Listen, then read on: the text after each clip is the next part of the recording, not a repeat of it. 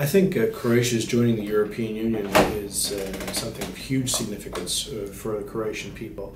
It presents both challenges and opportunities, to be honest. Challenges in the sense that both the Croatian private sector and the public administration will need to sort of step up their game in terms of learning how to understand the European institutions, how to pull their weight and hopefully punch above their weight in the European institutions. And for the private sector, challenges for them in terms of having to compete with companies that they haven't necessarily had to compete toe-to-toe with before.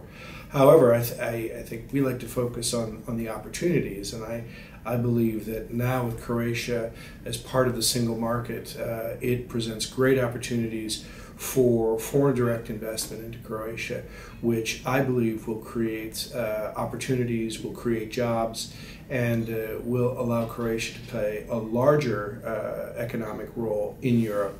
And I think it will also allow Croatia to play a model role, a leadership role in Southeastern Europe for its neighbors that aren't yet part of the European Union, but that aspire to be part. And we think, I'm very optimistic that Croatia will make a success of its first few years in the European Union, and I think that will serve as a terrific model for its neighbors and friends.